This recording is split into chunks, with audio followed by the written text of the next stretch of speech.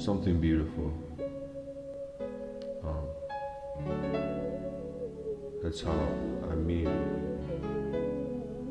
Yeah. As the starry shine falls upon our crowns, life's sacred water trickles down, a simple listen found in the given forest, open and porous as the mainstream falls, and the little rivers of branches spread out, kind of like the electric signals of a brain. Nature, the body, it's all the same, as an unending beautiful strand of fate's expression, as we weave with the silk of our hearts.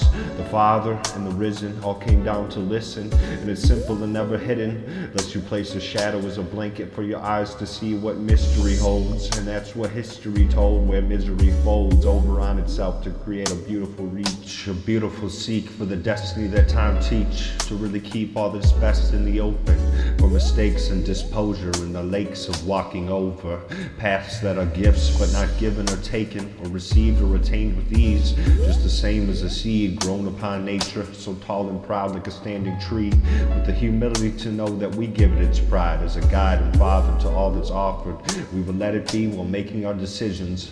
Why not drink Bob Marley tea as a statement of what's wonderful? I found it too awesome to meet the sublime with the pull, and that's how we define who we are and become ever full, forever full, forever full.